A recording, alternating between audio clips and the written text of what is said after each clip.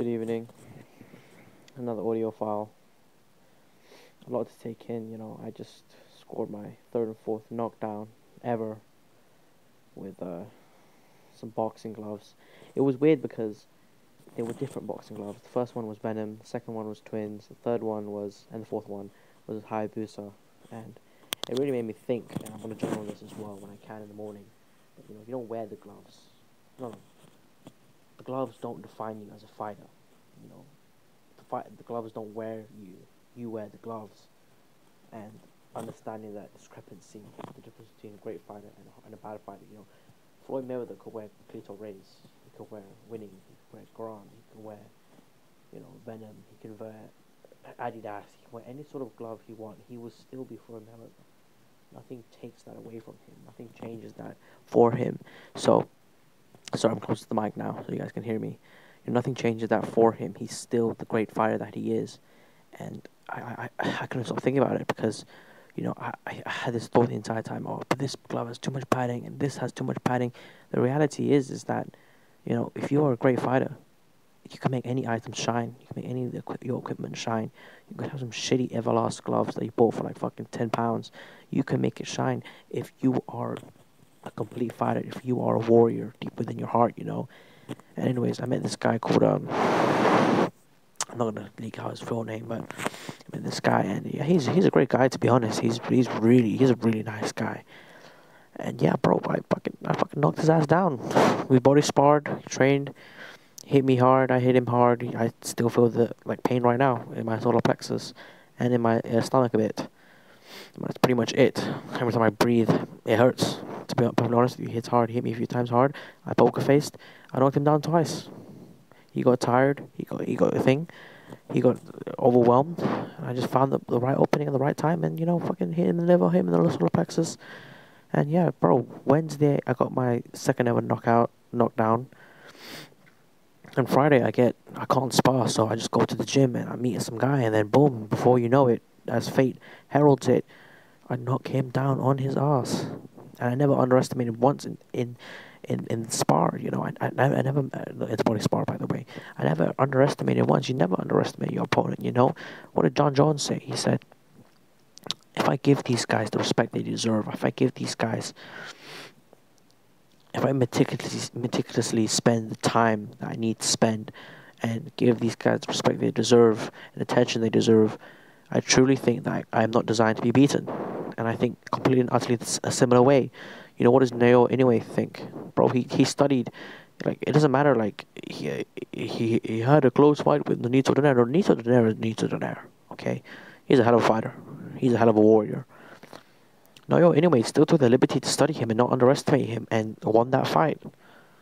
With the second fight as well. Bro, he knocked him out in a few seconds flat. That is greatness, bro. That is greatness. Meticulously studying and analyzing your opponent, meticulously studying, reflecting, and analyzing yourself, meticulously understanding the reasons why you do what you do, and pushing irregardless to do what needs to be done. That is greatness, bro. I'm sorry you guys can't see my facial expression when I make these videos, but I'll put text so you guys can see sign, Maybe some images as well, just to make you guys feel special. That is greatness, motherfucker. Greatness is, it's not being guarded by the people, it's being accepted by the people. It's being accepted by yourself, Fuck, dude. Fuck. Anyway, yeah, I scored those 2 knockdowns. I wanted to keep going low-key, but I realized that I'm going to hurt him, and he did 2 10 counts, bro. So he would have lost that, so whatever. He's a hell of a warrior. I'm not going to take that away from him. He's a hell of a warrior. Yeah. I also gave my second knockdown, I had a Twins gloves on. And then, my friend was like, I'm not your friend anymore. I could tell his ego was hurt, his ego was damaged. And yeah, I felt the same way when I was knocked down as well. I underestimated my opponent during sparring. I decided to go light. I decided to hesitate, feint, play around. And yeah, I paid the price ultimately. And I genuinely think that I deserved everything that came towards me in that moment. I never once underestimated my opponent from that day onwards. Not once. I'm always vigilant, always aware, always studying, always trying to seek angles, trying to see weaknesses, When I see vulnerabilities, I can expose. Yeah, that's the fighter that I should be. That's the fighter I should always be. You know what did was it Michael Jordan? I don't think it was Michael Jordan, but it was another guy, another black dude. And it's hard to say black dude because like that seems a bit, you know, demoralizing, because he's such like, bro. I put the video on here for you guys to see. You guys watching? Like, bro, he is such like an endearing character, and he tells you some shit like, bro, fuck clubs, fuck partying, fuck bitches, fuck everything, bro. It's time to focus. It's time to grind. The way that you are is a sign of your commitment to your focus, of your idea, of your craft, bro. Shit, it sounds like it's waffling. It's not, bro. The only people that find this waffling are fucking stupid, bro. You don't understand. Like, if you are genuinely like starting from the bottom, you're worth nothing, you are nothing. Having that tenacity to improve, understanding your reality, and understanding that you can improve, these two things are critical, bro. Critical towards your self development. What does Luke Belmar say? Reiterate, reiterate, reiterate. I don't mean to mock him there, but he says it a lot, but he's not wrong. But he's genuinely is not wrong. He's so correct, and he's so on the money when to reiterate. Everyone should be reiterating. Like, you do 100 actions for your business. Only 25 of them yielded results. A quarter of them yielded results. What is happening? Reiterate. Like, you know what I'm saying? It's same with boxing, same with sports, same with cricket, same with anything you could possibly imagine that you dare to do. You dare to be great. Bro, you will need to reiterate. That is the secret to success. Like, oh my god, man. Holy shit, so much doubt, so much, like, you know, pain, so much suffering. I go through all of this. Why? Bro, because I want to be a world champion.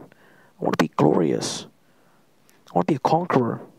I want to achieve. I want to prove all the haters wrong. I want to be great. I want to be free. Like, your reasoning has to be as strong.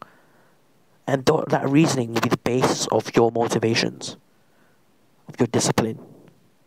You can only, like, I use an analogy all the time. Discipline, discipline, discipline. It's always said, but you need to use discipline for the right thing. You could use, for example, if you hated video games, you could use discipline to play video games for like 12 hours straight. You will somehow, somewhere get addicted, and you might hate the game. Like, I don't know, a good example that comes to my mind is Apex Legends or Warframe. Or Soul Burst 2 that I used to play. Motherfucker, man, I fucking hate that shit. I was still playing. I was addicted. I used discipline the entire time. Bro, discipline is used accordingly. Discipline is used intelligently, smartly. Is used for you. It's doing what needs to be done when you don't feel like it. It's not doing what you don't feel like you want to do. It's not doing what you don't feel like you want to do. That's not discipline. That's idiocracy. Action without a plan is a mistake. A plan without action is a delusion. Like, bro, you have to be a complete, like, individual. It's like you know, Mr. Top G himself, Mr. Top G, Andrew Tate. Like, he says jiu-jitsu and wrestling. It's not good in the street. Fair enough. But just in case I need to go on the ground, bro, I'll fucking use that shit and I'll break someone's arm. You know what I'm saying, guys? You have to be versatile as an individual. You have to be versatile as a character. You cannot confine yourself to a singular box. Because if you do, you cease to improve. And if you cease to improve, you're going to fall in the dust. It's that simple. It's that fucked. Anyway, yeah, back to lockdown. His ego got bruised. My ego got bruised. The most important part is you get up and you keep fighting. No matter what, you get up and you keep fighting. That is what. Oh. Bro, I'm speechless at my own words, bro. That's the hallmark of a warrior. That's the hallmark of a gladiator. That's the hallmark of a conqueror. You lose the battle, you lose in the moment, but you get up and you keep fighting, no matter what. No matter what, you keep fighting. That's the whole shtick. Without tenacity, you are nothing, bro. Without motivation, you are nothing. Without discipline, you are nothing. And motivation comes and goes. I would dare say motivation isn't real. Understand your motivations, your reasonings, and using discipline to reinforce these. Bro. That's everything. That's what you need to be successful. Straight up.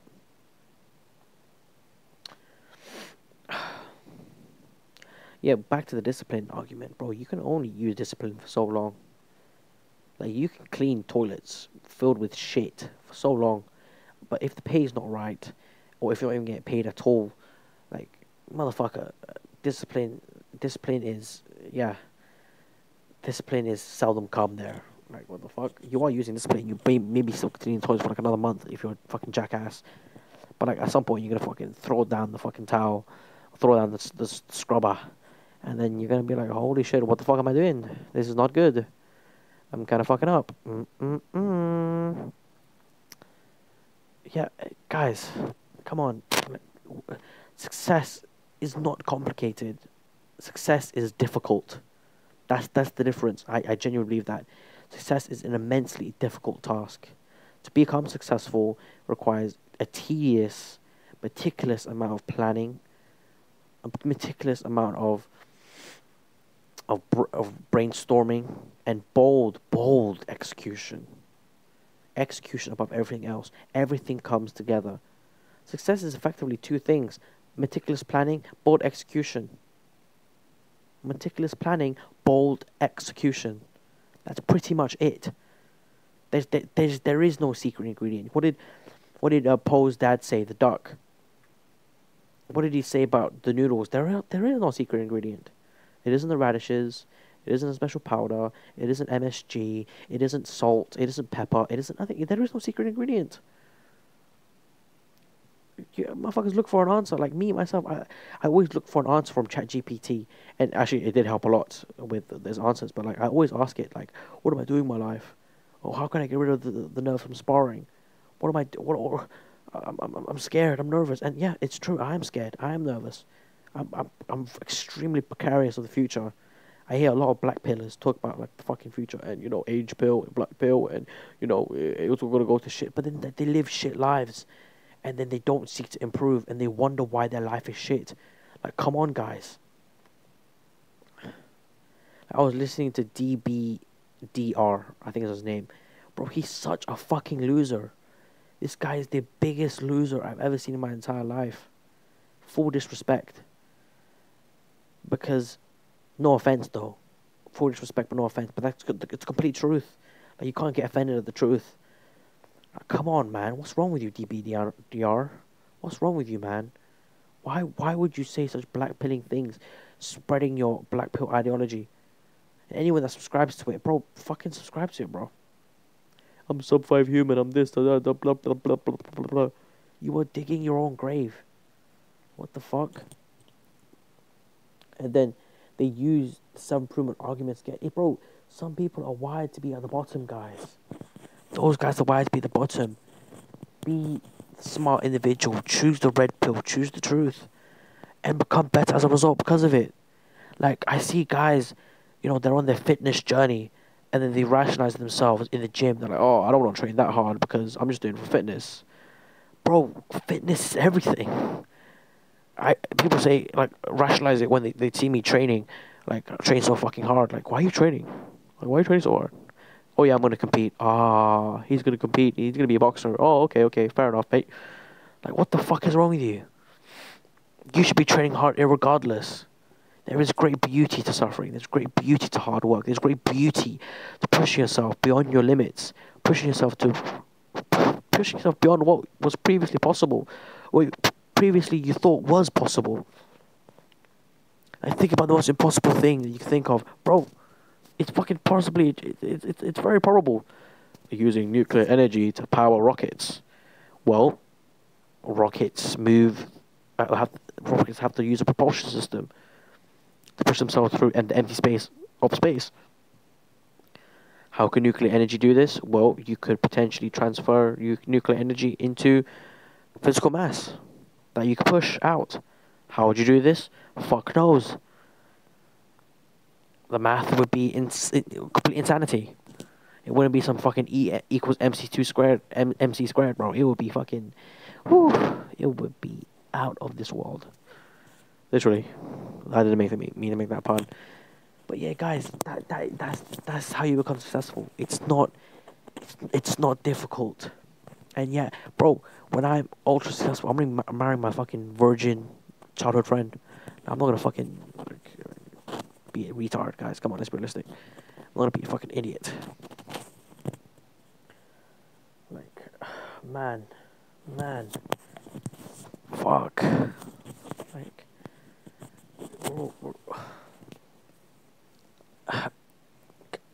back to like understanding like what you are like, bro.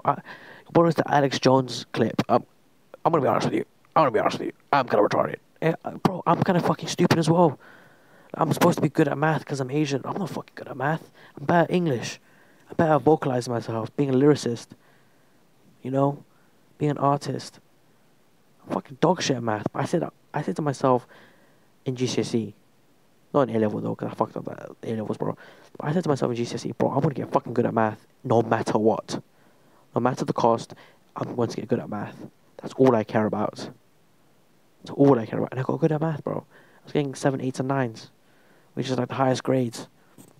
Because I pushed the envelope, I applied myself, and I rigorously trained for the result that I needed to get. That's what I did. Fuck's sake, guys. Fucking weirdos. Like, oh, this black pill was so fucking annoying, bro. Like, I fell into the trap for a moment, and I just had to like take a moment to just reflect and think and just sit there and like analyze. I listen to dbdrs, like I download his videos as MP3s and I listen to it semi often, and I just think to myself, like, what a fucking geek, man. I used to think exactly like you. I was on the same page, same bar, same everything. Like, you are not original.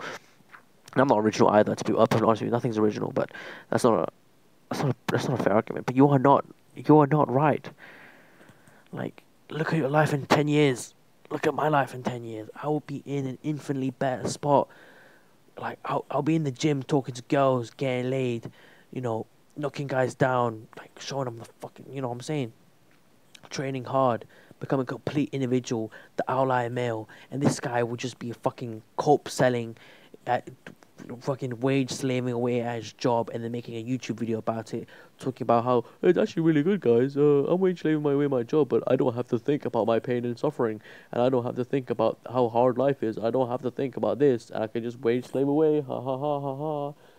Like, what the fuck is wrong with you? That is where you grow. That is where you develop. That is where you become the complete individual, the outlier male. It is in suffering. Like, look at me before, guys. Before, and after. I'm looking so much better.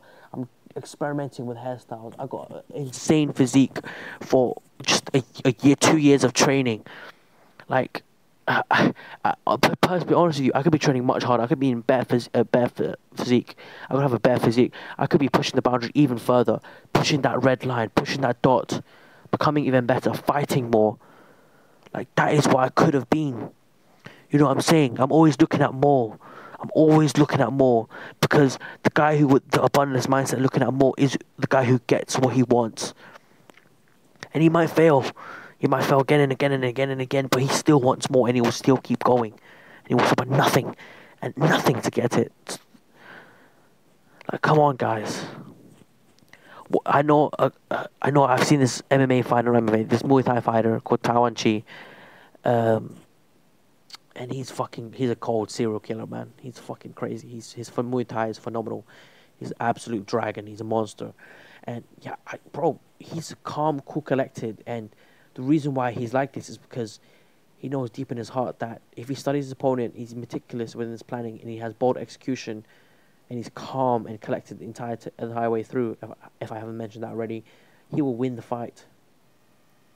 Like, he's so fucking calm in his fights, bro. It's fucking crazy, bro.